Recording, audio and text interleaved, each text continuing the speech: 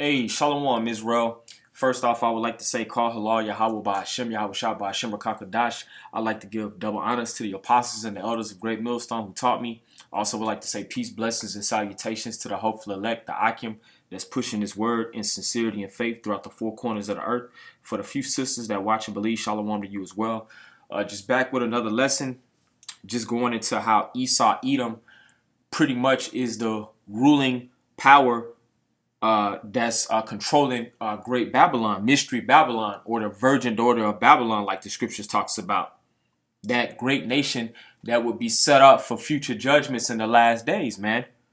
And all through the scriptures, we can link Esau, Edom, which are you so-called white people, to being the rulers of Mystery Babylon, man.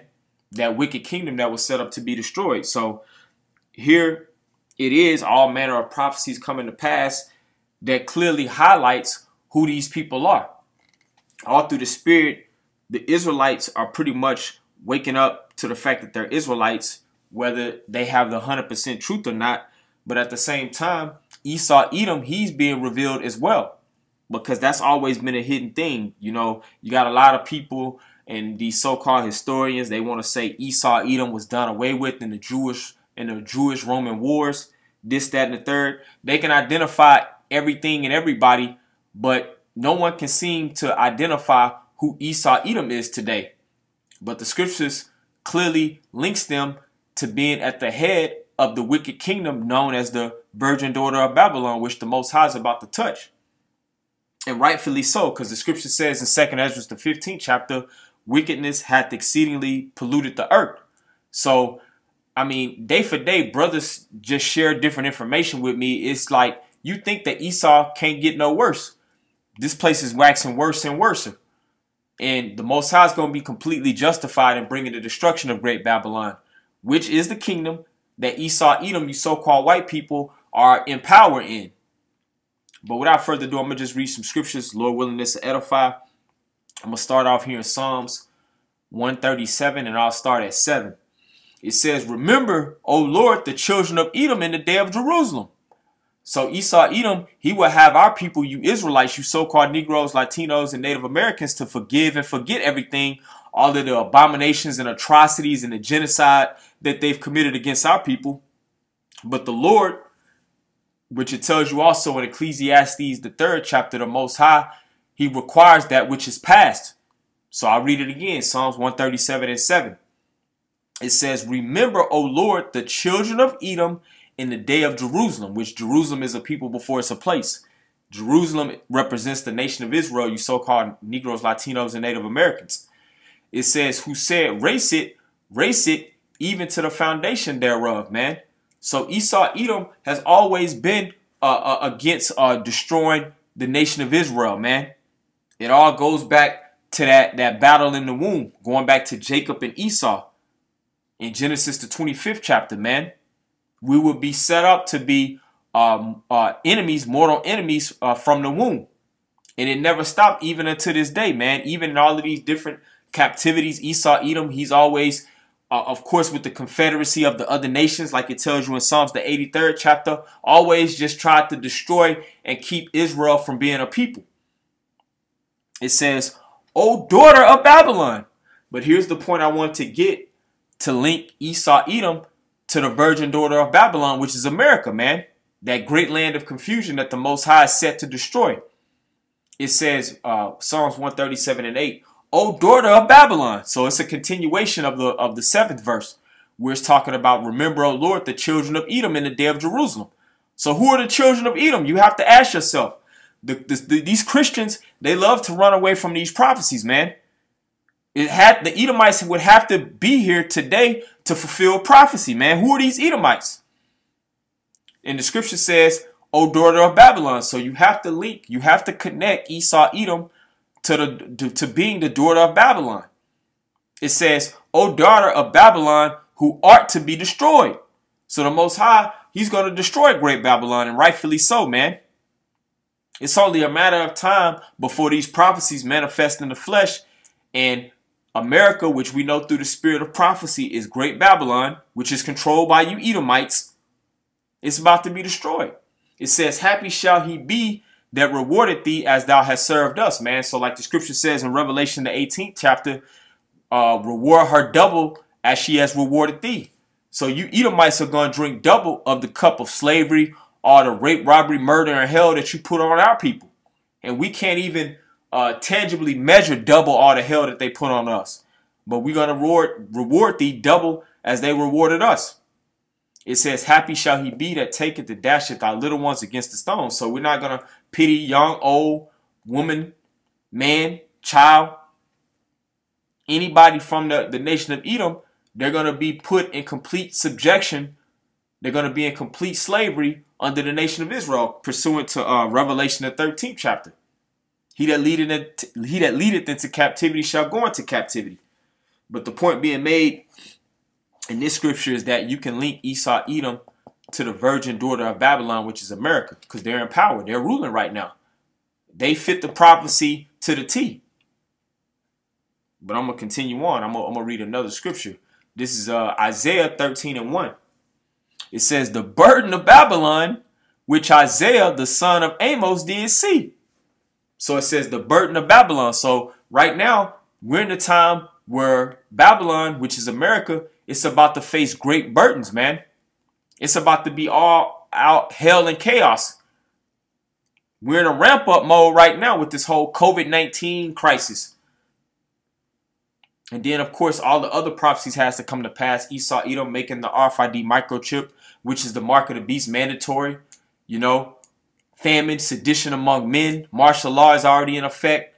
So the burden of Babylon, which is America, it says, which Isaiah, the son of Amos, did see. So Isaiah the prophet, he saw some of the same things that his father Amos did see. And I'm going to get this real quick, because it says, which Isaiah, the son of Amos, did see. This is Amos 9:8. It says, behold, the eyes of the Lord power are upon the sinful kingdom. And you got to ask yourself, who is the sinful kingdom? What is the sinful kingdom? Which really in this verse is talking about the nation of Israel, because 2/3 of the nation of Israel, pursuant to the prophecy in Zechariah the 13th chapter, they're even going to have to be destroyed, because the deeds of the nation of Israel, 2/3 namely, they surpass the deeds of the wicked. So this scripture is really talking about the sinful within the nation of Israel, but we understand that the scriptures are multifold, but it also can be equated to Great Babylon, the virgin daughter of Babylon, which Esau, Edom is in power in.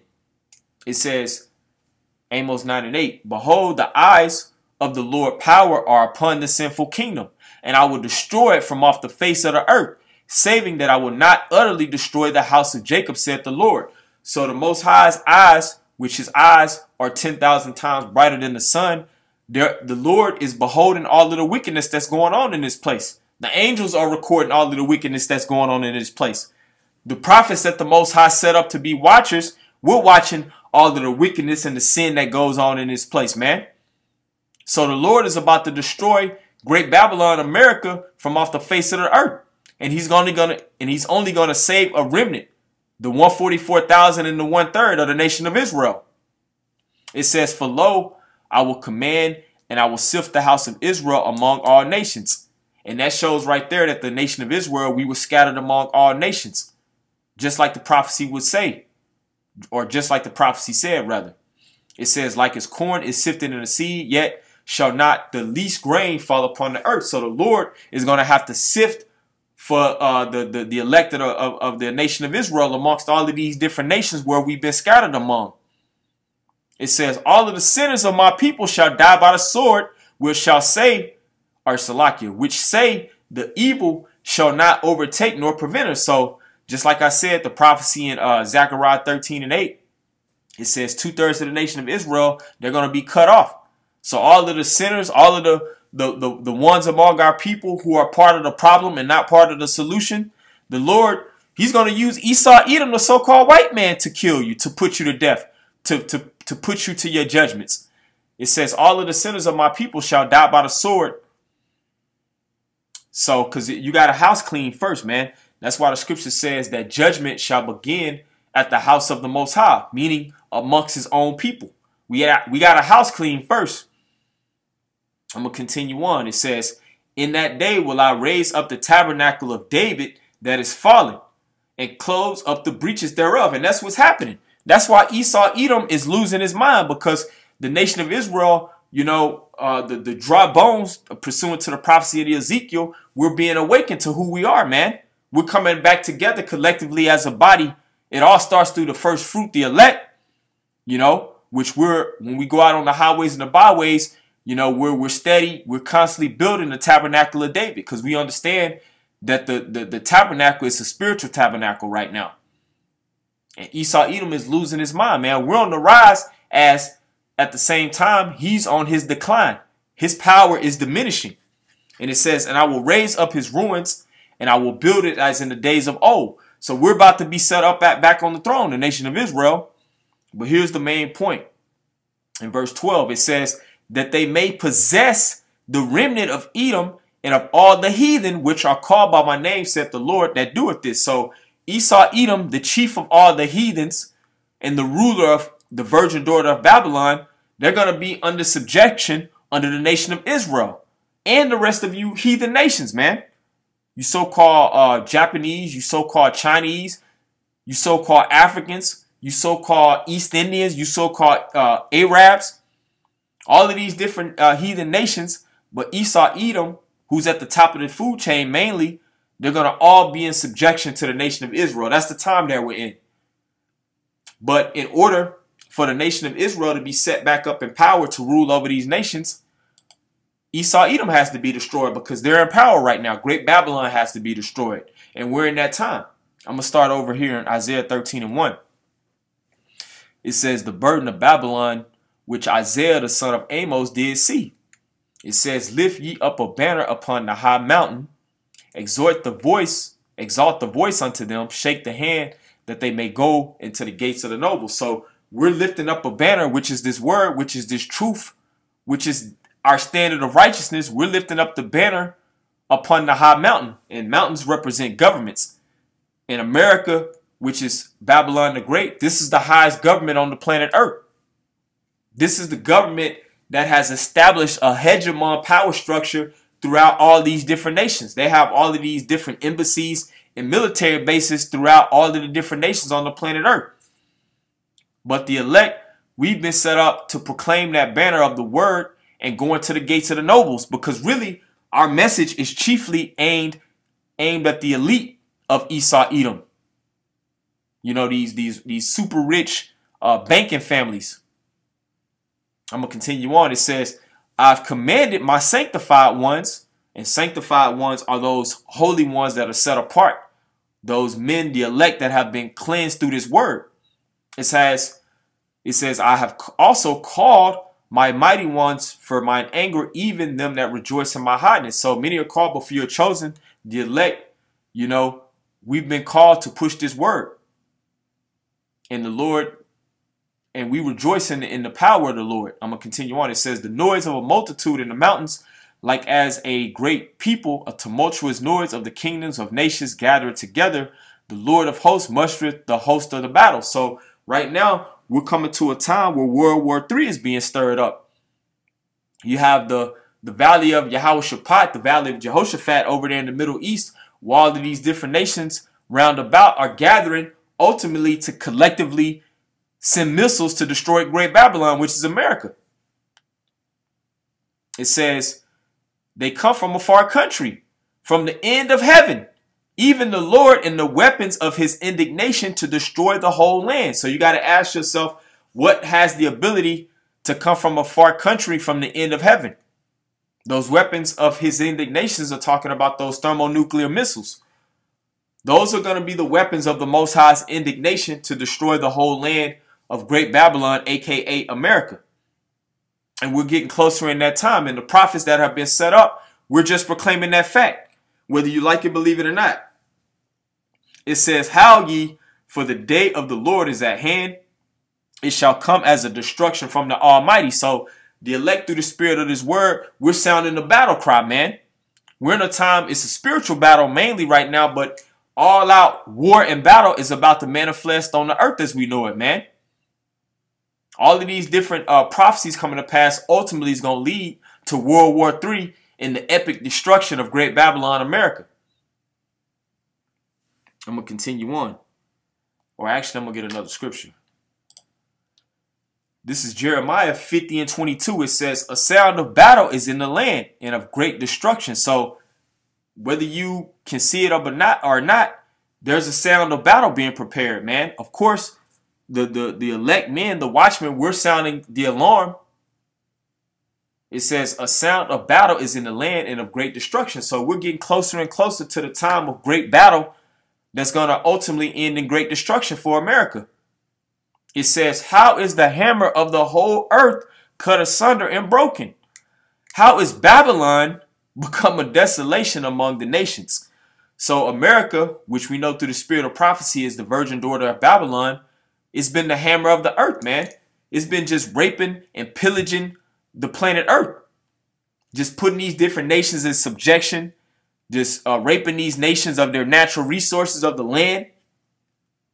It says, how is the hammer of the whole earth cut asunder? And really it's talking about their military force. But all of these other nations, they're building their military up as well. And everyone has the game changer now, or the equalizer, which is the thermonuclear missile. So America, they no longer have the edge over all of these other nations. The playing field is level, so to speak. It says, verse 24, I have laid a snare for thee, and thou art also taken, O Babylon, and thou was not aware. Thou art found and also caught, because thou hast striven against the Lord. So the Most High is setting Esau in a trap. They're in a trick bag, so to speak, man. And why? Because they've striven against the Lord. They've cast the ways of the Most High behind them, like it talks about in Psalms the 50th chapter. This place is in complete rebel mode against every way of the Most High. It says, the Lord had opened his armory and had brought forth the weapons of his indignation. For this is the work of the Lord for the Lord power of hosts in the land of the Chaldeans. So the Most High, he's about to open his armory, and he's about to bring forth the weapons of his indignations, which are those thermonuclear missiles, man, that are going to be shot off by all of these different nations, namely Russia, China, North Korea, Iran, all of the allies, the so-called allies within the European Union and NATO. America, Great Babylon, and the land of Israel is going to be completely destroyed. Because that land over there has to be completely cleansed in order for the rightful people to be placed back in their land by the Heavenly Father. But with all being said, you know, we're in a time of battle. And Esau, Edom, which is the so-called white people that rule the land of Great Babylon, they're about to lose their empire in a horrific fashion. So it's a beautiful time that we in, man. It's beautiful that these Christians, they don't have no ammo. They running out of gas, man. That's why vocab is out here looking bad, because they can't deal with the prophecies. The prophecies are undefeated, man. So it's beautiful, you know. The men of the Lord, we've been given this gift. We've been given the eye salve to see these things, to proclaim it. So with all being said, hopefully this made sense and edified. I want to give all praises to Yahweh, Ba'ashem, Yahweh Shah, Ba'ashem, Rakakwadash. Double honors to the apostles and the elders of Great Millstone. Shalom, peace and blessings to the hopeful elect.